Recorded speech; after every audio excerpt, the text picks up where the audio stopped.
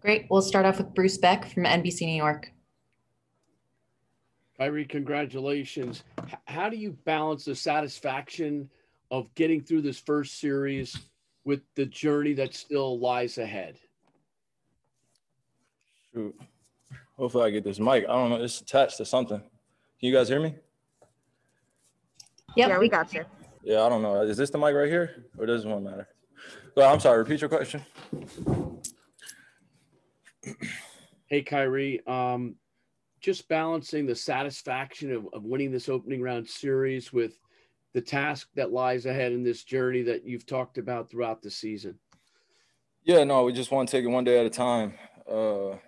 Obviously when we get ahead of ourselves, that usually doesn't work out for us. So we just want to take it one day at a time as we develop more of a collective effort that we can be consistent with.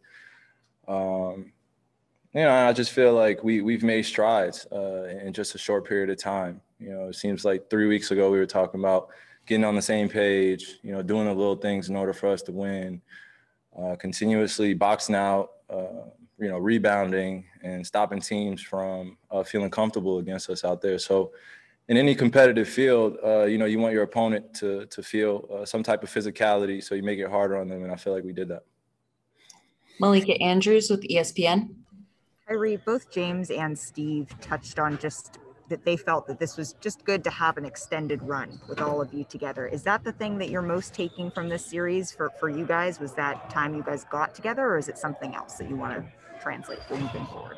I think I agree with his sentiment. We don't want to take any of this time for granted. And we know this doesn't happen too often, kind of in our culture and our history where, three of the best scorers to ever play the game, on one team. And then you have a collection of guys that have done unbelievable things as well in this league, either coming off the bench or starting with us. So, we just want everyone to feel good. We're a selfless group.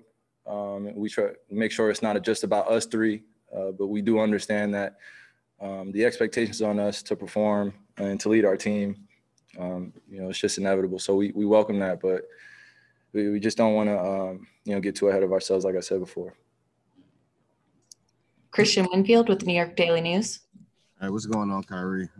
James said just a second ago that he's already thinking about this series coming up with the Bucks. I'm wondering if you give yourself a chance to rest before you even start thinking about that, or if your mind is already there, and B, if there's anything that you can take from this series that maybe you can apply to the next series going against them. Yeah, no, we do understand it's a long journey, so we want to celebrate our small wins. It's easy, to consider the Bucks. Obviously, they're right in front of us in a few days. So I agree. I'm right in the same boat with him. Excited to think about the task at hand. How great that team is, and what it's going to take to be successful against them on both ends of the floor. So we'll deal with that when that time comes. But as of right now, we just celebrate the small wins. Thankful we got out here healthy. We played against, kind of a lesser Celtics team than what it's been in the regular season. So, we want to give all the respect to those guys and the amount of work they put in as well. We don't want to disrespect them or anything that they put forth in terms of their hard work. That boy Jason Tatum, as I said, over the time that I played with him, has grown tremendously. Nothing short of proud of him, nothing short of proud of Smart, all the guys that have come in and, gave us, their competitive spirit. So now we move on and, we take what we learned from this series and move forward. Brian Lewis with the New York Post. Hey, Kai. Are you, James and Katie, are you guys tangibly in a better place, cohesiveness, than you were maybe 3 weeks ago? Or is this just, is what we are seeing just a case of really good players making big-time plays in the playoffs as they're still learning each other? I mean, honestly, Brian, I wish I could pinpoint exactly kind of when things have progressed for us, but I can't think of an ideal time other than just getting more experience throughout this journey. The last 3 weeks, obviously, a lot has changed just because we had a different focus than we had in the regular season. We had a little bit more time to prepare. to communicate with one another, to see things on the fly, and then be able to make adjustments moving from game to game. You know, when you get an opportunity to do that, you're in the trenches in this competitive field, then it naturally brings people closer together. And then, you know, being on the road, you know, in Boston, we had no choice but to come together and make sure that we were hitting on all cylinders. So, you know, just have a humble approach to using our talent to make each other better. And when you're doing that and you're playing the game the right way, the game will reward you. Greg Logan with Newsday. Kyrie, your offense and the Bucks offense are the two highest scoring, most efficient offenses maybe in NBA history. And so when you look at the talent matchup, do they match up with you about as well as any team in the league? And especially because they have defenders like Giannis and Jrue Holiday.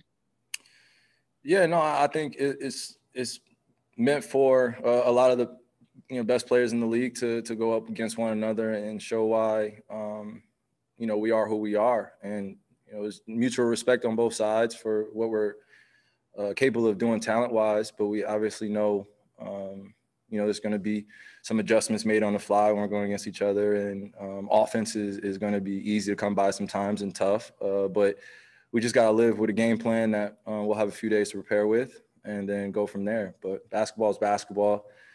You know, like I said, once we step on the floor, then it's who can score the most and who get the most stops. Last question, Barbara Barker with Newsday.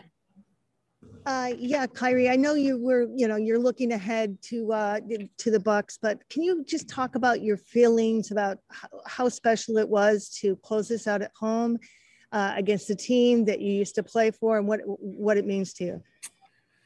Yeah, like I said, you know, just a humble approach. I'm grateful for the opportunity that I had in Boston. I'm grateful for, you know, a lot of the support that I had post leaving there.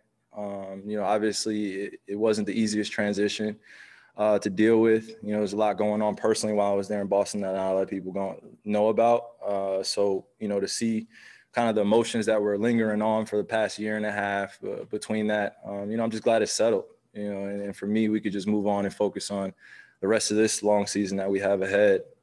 So just grateful that we get a chance to, you know, be together in the trenches, you know, me and my teammates, and we just get to move on from this. But like I said, it's nothing but respect for the players, the coaching staff over there in Boston, you know, in terms of everything extracurricular in the outside environment, you know, that you let that handle itself. So just proud. Thanks so much, Kyrie. Yep. We appreciate it. Yep.